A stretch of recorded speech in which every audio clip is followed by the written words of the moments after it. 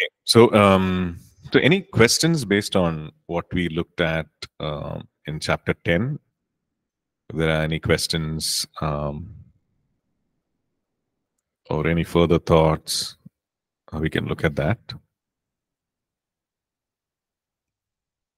So I hope we have clarity in why one should refuse, if at all one is refusing food offered to idols, the reason for that, or if you're just going to be praying and eating, and also the reason for that, right? So and also the whole thing of the significance of the Lord's table and the significance of the Lord's the table of demons, right?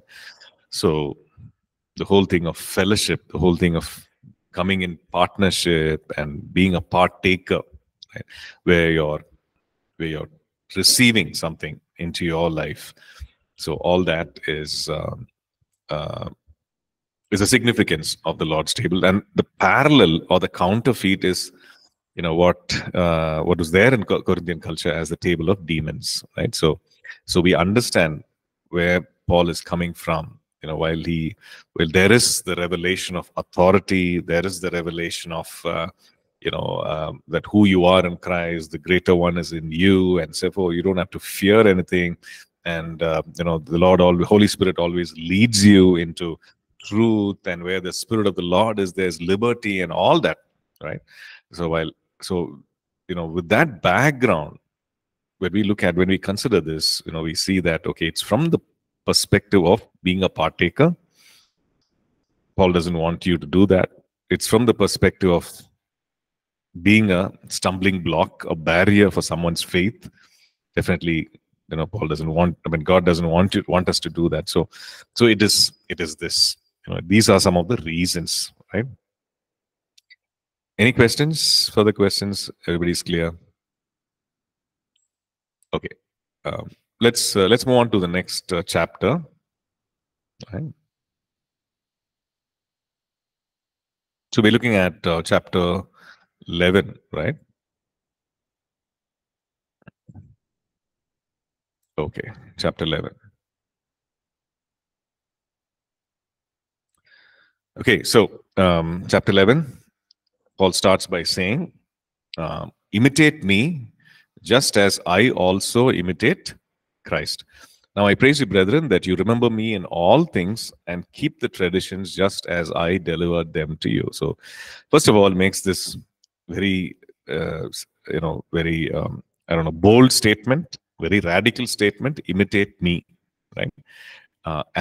But the second part is very important. He's saying, imitate me just as I also imitate Christ. So in all the things where I imitate Jesus, right, where I follow Jesus, you imitate me. So that is what it means, right? It also means that Paul is making such a statement of humility, where he's saying that his life as a bond servant of Christ, where he, many of the epistles, he starts by saying that, right? The bond servant of Christ and bond servant of God, and so on. So, if when Paul is saying that it's a statement of humility, where he's saying that I'm just sold out to God, I'm sold out to Christ, and I'm imitating Christ in all areas of my life. So you imitate me, right? It's a confident statement, but it's also a statement of great humility, right? And so it's something for us to, something that challenges us, where can I make that statement, right? Maybe there are certain areas of our lives where we can make that statement and say, imitate me as I imitate Christ, but what about the rest of the areas of our lives, right? That's something for us to grow into, right? And he says, I praise you, brethren, that you remember me in all things and keep the traditions just as I delivered them to you. So traditions, meaning most likely it is about, these are precepts, these are some principles and some commandments that is laid down. And so he doesn't specifically say what these traditions are, right? Yeah, so he doesn't specifically say, okay, these are the traditions and so on. So, but most likely these are the sacraments of the church, right? When it comes to water baptism, when it comes to the Lord's table, communion, and so on, right? Most likely it is that. Okay. Now, as we read through the rest of the scripture, of the rest of the verses, it's for us, we need to understand. Especially, he's going to be talking about,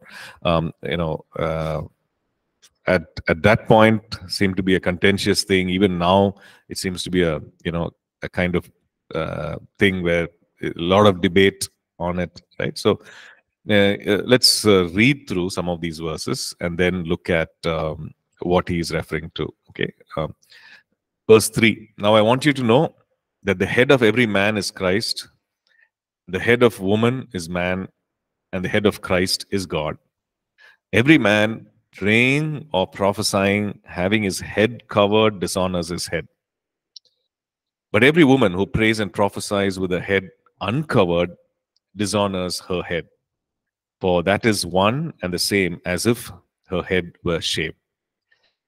For if a woman is not covered, let her also be shorn, for it is shameful for a woman to be shorn or shaved, let her be covered. For a man indeed ought not to cover his head, since he is the image and glory of God, but woman is the glory of man. For man is not from woman, but woman from man. Nor was man created for the woman, but woman for the man. For this reason, the woman ought to have a symbol of authority on her head because of the angels. Nevertheless, neither is man independent of woman, nor woman independent of man in the Lord. For as woman came from man, even so man also comes from woman. But all things are from God. Judge among yourselves, is it proper for a woman to pray to God with her head uncovered? Does not even nature itself teach you that if a man has long hair, it is a dishonor to him? But if a woman has long hair, it is a glory to her, for her hair is given to her for a covering. But if anyone seems to be contentious, we have no such custom, nor do the churches of God. Okay, um, so let's look at some of these verses. Before we go into this verse, now we need to understand that the difference between truth, right, revelation that is there in Scripture, truth, and culture. Okay, culture or tradition. Right. So when we look at truth, truth is timeless. Truth is eternal. Truth is not bound to a certain place, a certain country, a certain group of people. No, truth is truth, which cuts across all geographical locations, all kinds of people, whatever period of time it is, right? So there's no, it is for all, right? Whereas culture, it could be specific to a certain place, geographical location, and even in that geographical location, it could be specific to a certain group of people, certain ethnicity, and so on. So that's culture, right?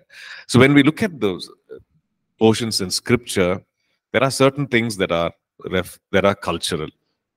We need to, understand that, and there are certain sections and most of the sections where we see that it is the eternal truth of God. So which means that when we know the difference, distinguish between this is the eternal truth of God and this is culture, then we get clarity on the application of it, meaning in the obedience of it, in carrying it out, and also in instructing others in it, right? So if we don't discern this rightly, then we would command or instruct people in what is culture rather than what is truth, right? So then it becomes an issue, then it becomes a problem.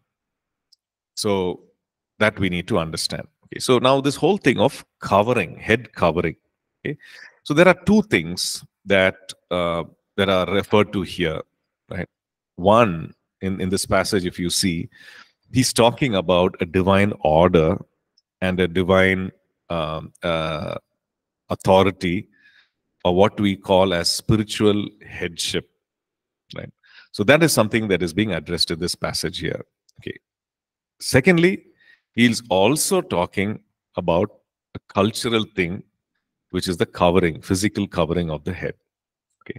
So this, when it comes to spiritual headship or divine authority, when we say divine authority, we're saying, okay, this is how God designed, like, for example, family, for example, church, and so on. There is a divine order of authority that he has placed, right? So that, what is the intention? Not that it will be abused, not that people can be, uh, will not have freedom, not that some gender, like the will have to be in submission all the time or enslaved.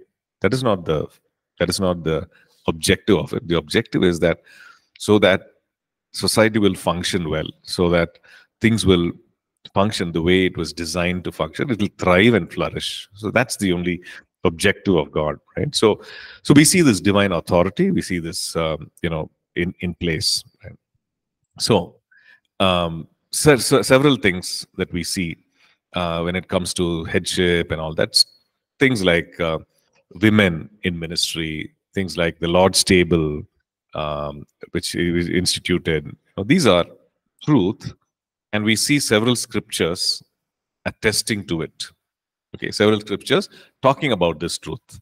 Okay, if you look at the notes, we know it's clearly mentioned there. We won't go into all these verses, but you can study it.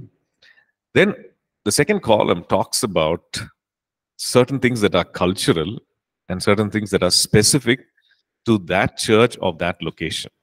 Okay, so when it comes to head covering, when it comes to the Lord's table, and also when it comes to this whole thing of women being silent, right?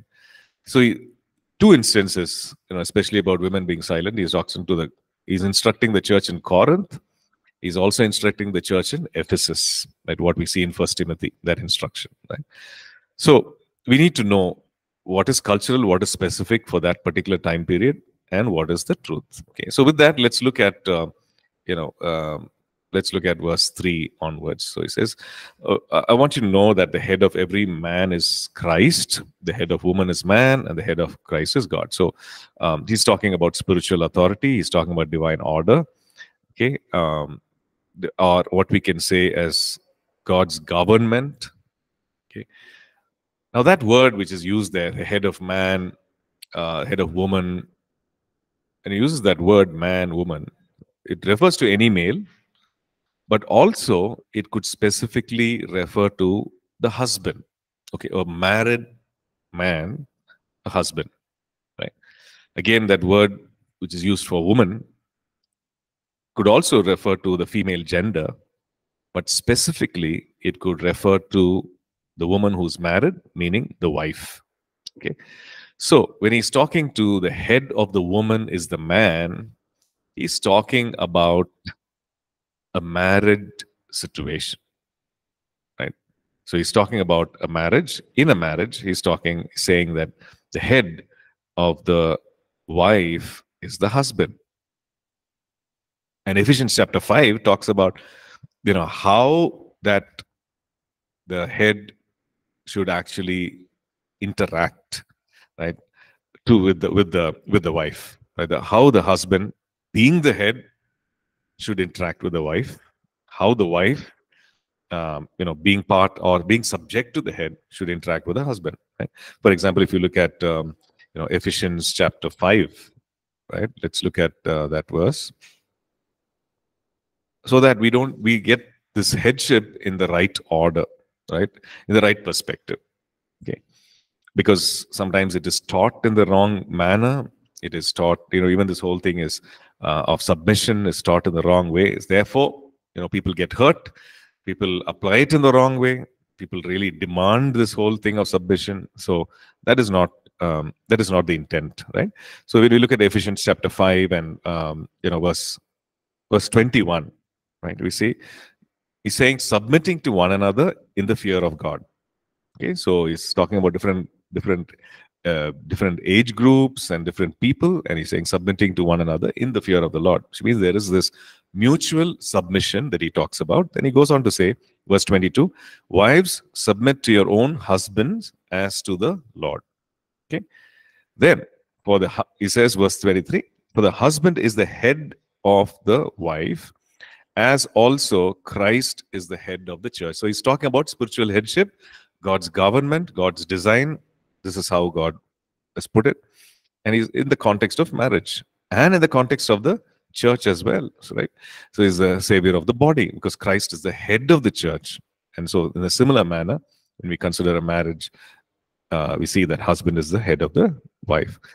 Therefore, as the church is subject to Christ, so let the wives be to their own husbands in everything.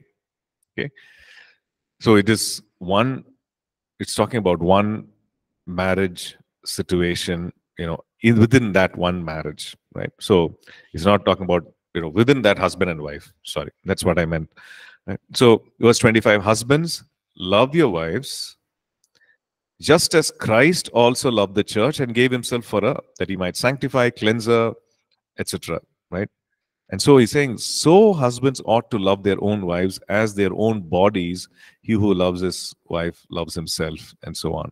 And then, so that is the thing. So when he says, wives, submit to your husbands, and, husbands, first of all, about that mutual submission. And then he says, okay, this is how it needs to be. This is how it needs to be worked out practically, where the husband loves the wife as Christ loved the church. Okay.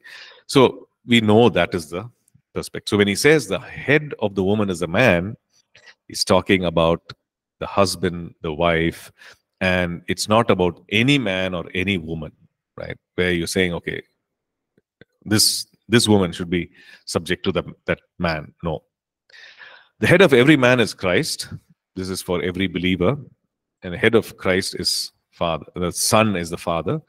So we know that the triune God, they are co-equal. John chapter 1, verse 1, in the beginning was the Word was with God, the Word was God. And so the triune God, co-equal, right? Nobody's bigger than the rest. But in terms of the responsibility in what they did, we see that the Lord Jesus willingly chose, willingly submitted to the Father, and that is what made this whole thing of the cross and salvation and everything, the design of it. He chose to come and die on our part, right, in our place. So, which means that male and female, men and women are co-equal, like First Peter 3 talks about. They are co-heirs with God, right? And there is no, one gender is above the other. No. Galatians 3 talks about that. So all this is true, right? All this is the scriptural truth, right? So just like how a husband, a believing man submits to the lordship of Christ, okay, following Christ's example and so on, so also the submission of the wife to the husband. Okay. So now, let's look at, So he's talking about, every man praying or prophesying, having his head covered, dishonors his head. So now he's talking about, in that Corinthian culture, again, when he's talking about the woman who prays or prophesies with her head uncovered, he's talking about that culture. He's going to talk about more in the following verses. So he's saying, for if a woman is not covered, let her also be shorn, and so on. So what is happening in that culture? In that culture, we see that, well, as in the Jewish culture, women covered their head, right? All the women covered their head. Now, who were the women who will not cover their head, right? These were women who were seen as rebellious, who were seen as adulterous, who were seen as people who were having an immoral, lifestyle, being like in this temple worship, the prostitutes who were there. So they would not cover their head. Okay, so in the church, Corinthian church, they had people from these situations coming into the church. Right? We know that. So Paul had to write to them and to bring some kind of an order about, but which was something cultural, which was affecting them spiritually, right? Just like, the kind of diet which people had, where unbelievers and believers, Jewish believers and Gentile believers, and the council had to write to them and say, okay, this is what you need to keep away from, for the sake of maintaining order, and because of the multi-ethnic, multicultural gathering that was happening, right? So in the same way, so he talks about this, about the covering of the head. For if a woman is not covered, let her also be shorn. So which means he's saying, let her head be shaved. Does that mean that, if a woman does not cover her head, this should be the consequence of it? No. That is what sometimes, people have taken to believe, that, hey, this is a harsh thing. If that should be the punishment, or that should be the consequence of someone who's not covering their head. No. Right? So he's saying that, this was the culture, that a woman who was a prostitute would shave the head, or even in, like a same sex kind of a relationship, like a lesbian, they would shave their head. So he's talking about that, and he's saying, this is what it is. This is what culture reflects. So let them cover their head. At the same time, he's also talking about the spiritual aspect of headship.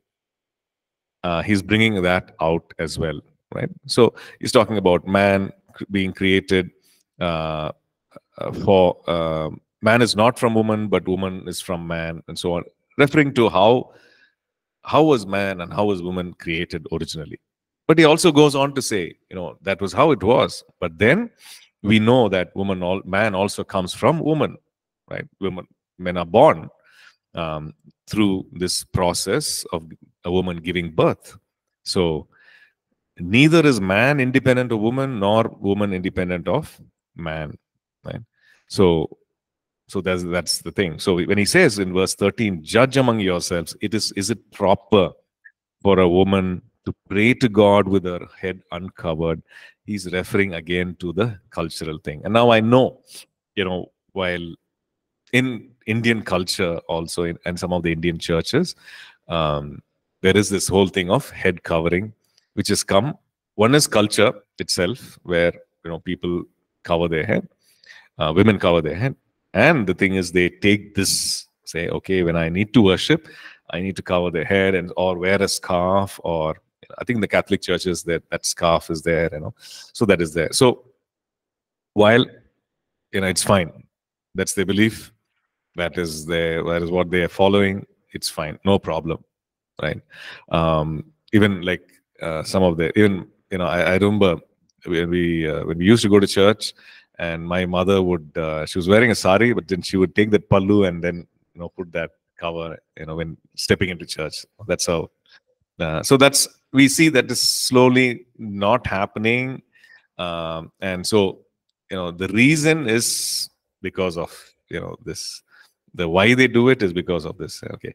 And also another verse where, verse 10, for this reason, the woman ought to have a symbol of authority on her head because of the angels. Now, various interpretations saying angels are there to, bring some kind of whatever judgment or whatever. But the thing is this, that the church is supposed to reflect or manifest the glory of God to the heavenly beings. Why we see that to the angelic beings, right? Ephesians 3:10. See, to the intent that now the manifold wisdom of God might be made known by the church to the principalities and powers in heavenly places, talking about even the angelic beings and so on. So that is what Paul is talking about, that, in doing so, you actually make known the wisdom of God, make known the revelation of God.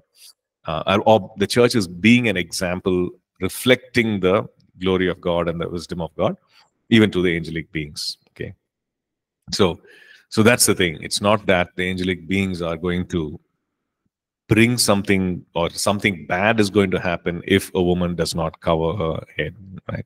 So that is something that we need to understand. But as we as the passage progresses, we see that this is how he brings this topic to a close, where he says that if anyone seems to be contentious, meaning, hey, if you're arguing or debating to and fro about this whole thing, says, we have no such custom, right? Nor do the churches of God. So he's talking to all the churches. So is what he's saying about the covering is for that Corinthian church, because the Corinthian culture, the women were, of, if the women did not cover, it meant something. And if the women had bald, I mean, if they had shaved their head, it meant something because of a particular lifestyle, immoral lifestyle, and so on. So he's saying it's better if you cover your head for the women. Right? And verse 16, he puts the matter to rest, where he's saying that if anyone seems to be contentious, we have no such custom, nor do the churches of God. Okay. So, yeah, any questions on this? Any thoughts on this? Yeah. So when we read this part plainly without any background or so people will take it literally like this only. Only now, recent times, few churches take the pain to see the cultural aspect and all. Yeah. Otherwise, they just take by the letter. Yeah. And that's it. No, that's how even the husband, wife, I've seen even today, all around. It's like you're like a second-class citizen, or you're one step down. Right. Whether it's home, whether it's ministry, so many things. Yes. So that's the thing where Paul says to Timothy over and over again, rightly divide the word of God. So that's the importance of rightly dividing the word of God, because our wrong believing or wrong, discerning leads to wrong believing, and then our life.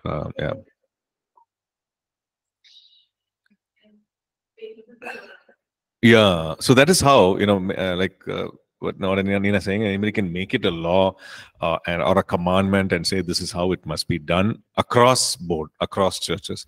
But if we look at how the topic ends, we realize that Paul is saying, we don't have any such customs. We don't have, nor do the churches of God. So it's not it's a peripheral thing again, right? Right. That aspect, that verse 16, nobody seems to, because see, let's say a church has very strongly ingrained this as part of their culture. Because I remember, being part of a short-term Bible college, and this was in Chhattisgarh, and again, one of the rural this thing. And so, well, the ladies who came there, some of them had covered, some of them had not. But then we were about to take a class photograph, after the graduation. So I remember one of the elders saying, "Come on, where are you? This thing? Why are you not this thing?" So he went around telling the young girls, cover your head. Where are you? This thing. So that is the prevailing thing. I know we can actually wrongly impose this, on people. But when people come to know the truth, right, there will be change. That's the thing. Sorry, that takes that? Yeah, that's seen as a sign of rebellion. That's true. Yeah, that's true. Yeah. Yeah. Like both are okay. If you cover your head, that's also okay. If you don't cover your head, Right. That's also fine, right? Right. That's fine. Absolutely. I think that verse 16 is what is important. While we read everything, verse 16 is important, where he's saying, hey, there's no, don't be contentious about this. Meaning, don't have a quarreling about this. If there are any quarrel about this thing, women should be like this, women should not be like this. He's saying we have no such customs, right? So, and the reason he shares this is because there was a problem there, because of head covering, because there were women, like you said, there were these temple prostitutes who were coming to know the Lord. There were others who were there, maybe adulterers, whatever. And by, it was their lifestyle not to cover their head. Now they've come to the Lord. And now Paul is saying this, you're in a gathering with others who are believers, and it's a respectable thing in that culture to cover. So therefore, you cover, right? So that's the thing. So as a pastor, what would you teach?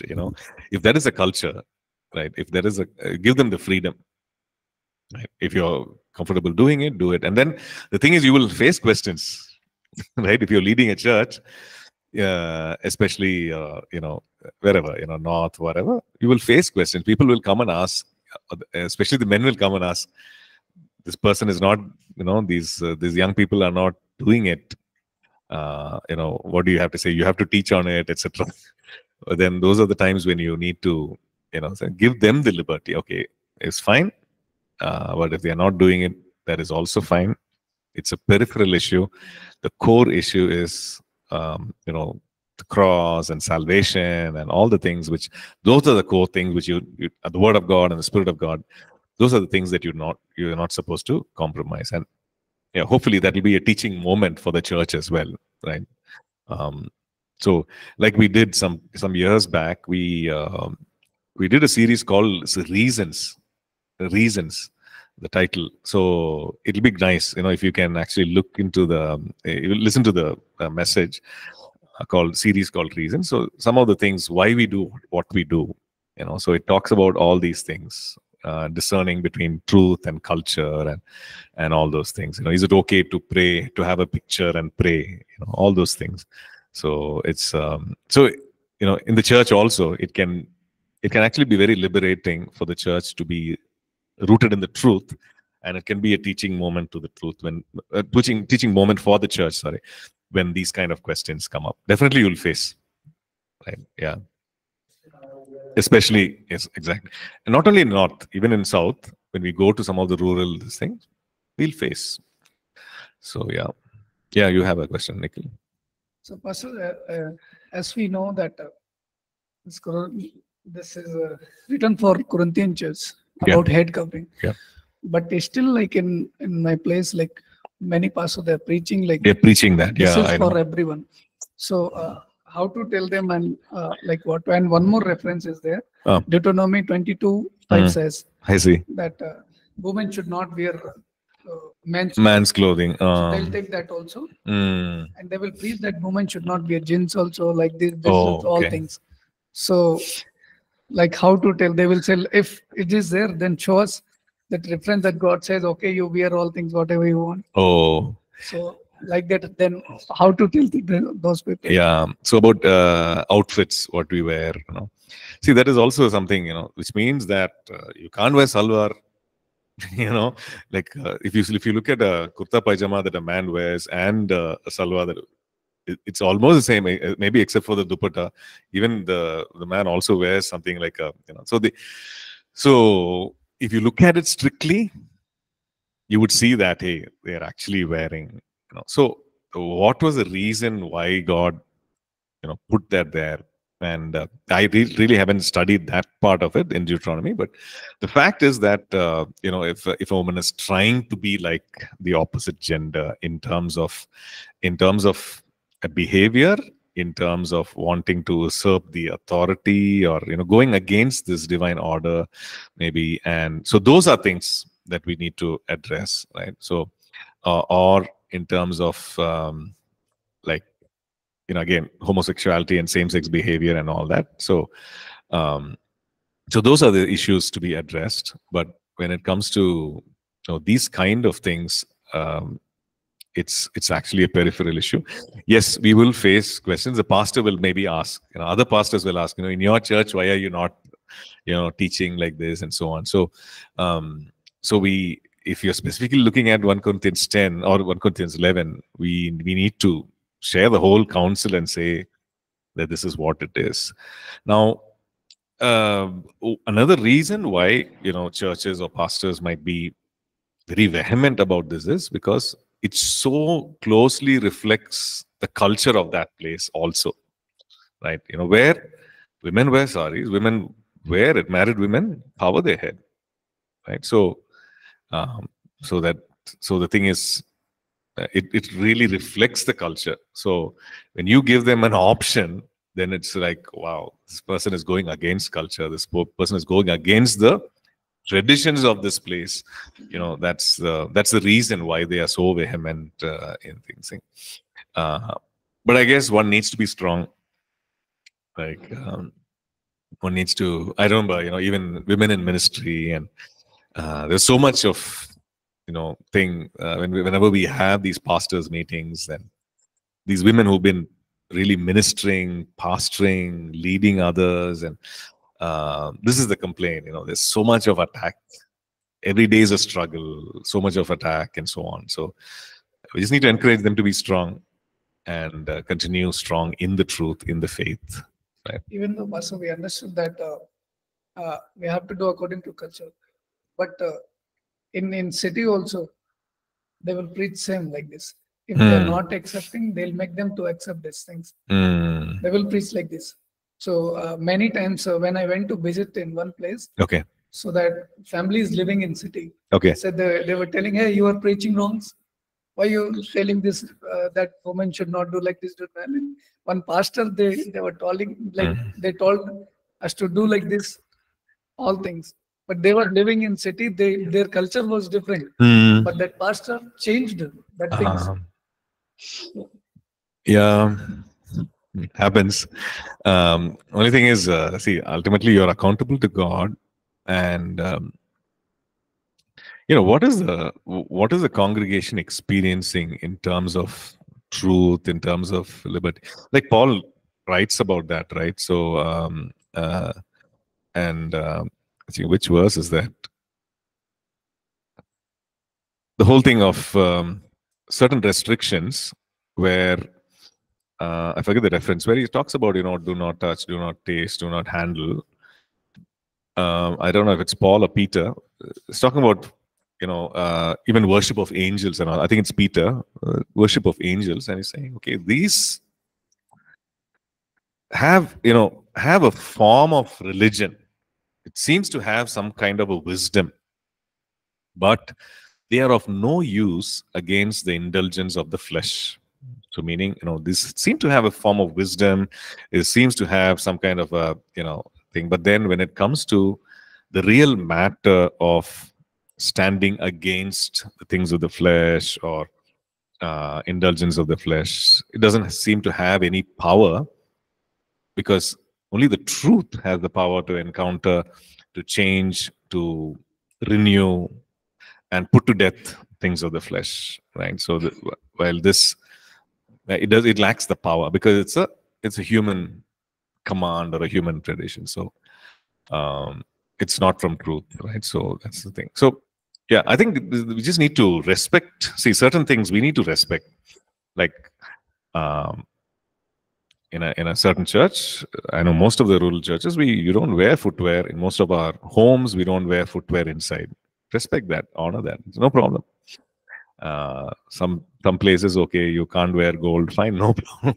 It's okay, just go minister, share, whatever. Yeah, but in a certain place where you have the authority, where you have the spiritual authority, where you are the one who is maybe establishing the work and ministering there, and you have the, you can share and establish people in the truth.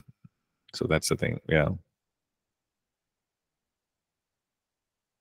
Also in same chapter, yeah, there is two little confusion for me. Yeah. In 6, it's written like, for if a woman is not covered, let her also be shorn. But if it is shameful for a woman to be shorn or saved, let her be covered. Yeah. And when we read 15, yeah, it says like for women, it's like her long hair is a cover for her. So like, what's the difference, Pastor? Okay, no, verse 6, he's talking about if a woman is not covered, let her also be shown. In the sense, if a woman is not covering her head, letter also, it's as the same as a woman who was shaved her head. Okay, so he's bringing that parallel because there were women who were shaving their head, and who were part of in that culture, they were either adulteresses or not mainly adulteresses, but prostitutes. Right? They would, especially these temple prostitutes, they would shave their head. So you know that it is shameful, the kind of life they were living, etc. So he's saying, if woman does not cover head, it is equivalent to that. You're displaying that, okay, why the reason he's saying is a woman who is of an immoral lifestyle, let's say an adulterer, rebellious, also living a life of a prostitute, selling a body for the sake of money, would not cover her head. They would not cover their head, right? So that is how they would be known, that hey, I'm a because how the covering of the head actually is like you're not showing your face, you're not showing your head and all that. But then a woman who wants to sell her body for sex would uncover herself. So he's saying, if you're not covering, it's equal to that. That is how they would live, right? That is how. So he's saying that so since it is shameful, let her be covered. Verse 6, right? Then he talks about the long hair.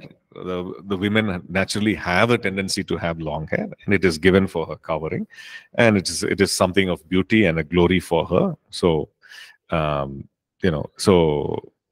so he's just saying that it is describing that, right? So contrasting that with the previous word, what does it say? Verse 14, nature itself teach you that men don't normally have long hair. And again, the men of that culture who were temple prostitutes and had long hair. So it's talking about that. So so that's the thing. So when he says, okay, nature, it's if a man has long hair, it's a dishonor to him. So, but you look at a Nazarene. So Nazarene, wow, they had long hair, and most of the Jewish men, they had long hair. So he's obviously, it's not that every person who has long hair, is dishonoring. It's not that. So in that culture, so we need to get back to that, right? In that culture, so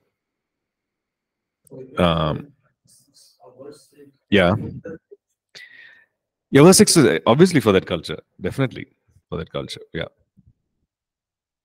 They are like the Jewish culture, where the women, where the married women would cover their hair, and in the Corinthian culture also, that women would cover their head.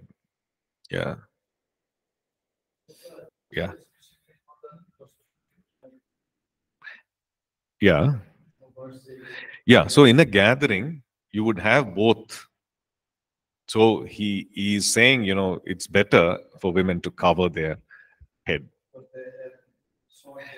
Yes. So they are if the woman has a bald head, you are identifying yourself as a person of that kind of lifestyle. So he's saying, you cover your head.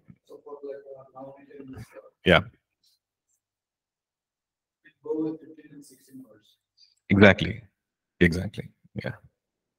So we know that it's a matter of our heart, right? So this is more of a peripheral, external thing. But the thing is, your external also displays your heart.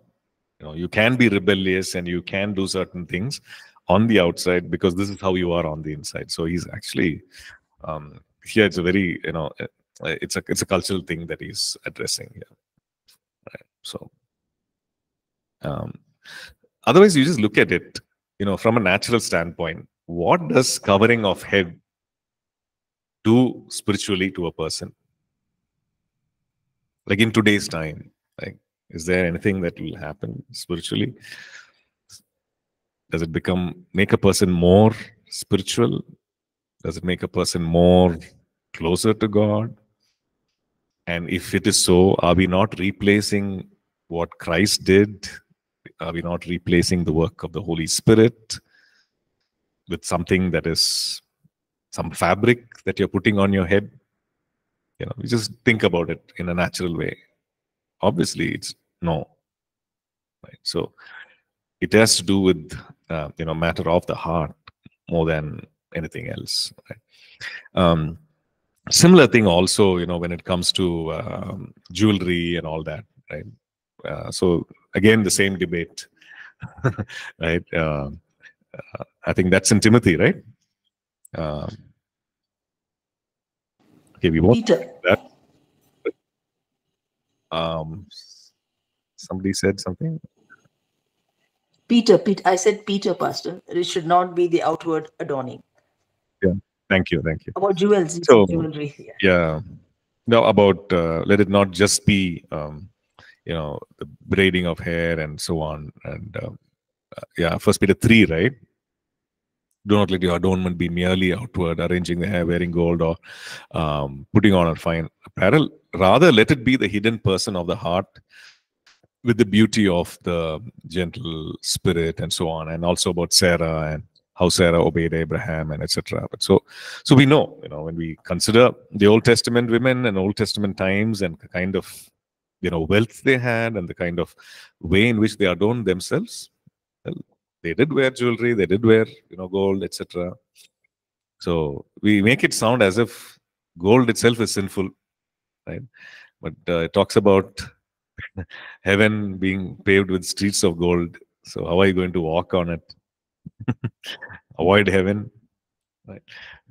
So yeah, you had a question. Yeah, go ahead. So my question is related to what Brother Nigel asked the question. Yeah. So we can tell like this is what the scripture says. But in Kerala, one time what happened is, even still is happening. So like some of the new gen church raised up and they were teaching about this. And what the older pastors said is, like, they are false prophets, they are false teachers, run away from them. Okay. So the one who say that you can actually, yes. You don't have to cover your head. Yes. It's up to you. Like, God is looking at your heart, not at your body, how you are look. So, but these pastors made a big problem. Like, these guys are false. Like on the last time, the false prophets will write. They quoted the scripture and they start preaching on against them. So, like, regarding to his question, like, how to talk to that kind of pastors? Obviously, it can't happen in one sitting. So one is to have a journey, be open for conversations, be open, have a relationship, and don't talk about them to others, but actually talk to them about this issue, right? So only then, when people know your heart and when they share their reason for why they are saying that, and when you share your reason, will there be some kind of an understanding? That is how things will change. Otherwise, people go on social media and say this person, is saying this, and then it'll just create more and more hatred, more and more division, rather than actually solve it.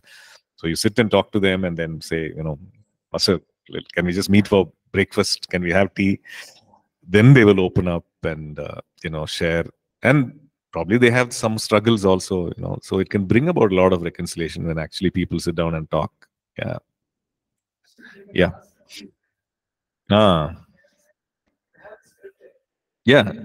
So, then.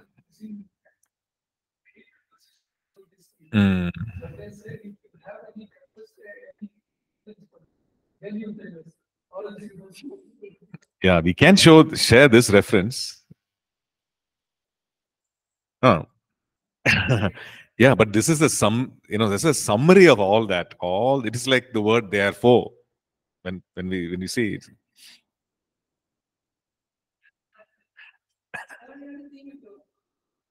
Yeah, but you can, see when you've already decided this is what my stand is, then we can't do anything. Just have to say, okay, Pastor, please go ahead. It's fine. Right. Okay. Sorry, Nina, you have a question? No, it's okay, Pastor. We have running out of time. Maybe we'll do it next week. Yeah, Or we can do whenever. it next week. So, Yeah. sure. Thank you. Okay, we'll wind up today's session. We'll meet again next class. Right? God bless. Bye-bye.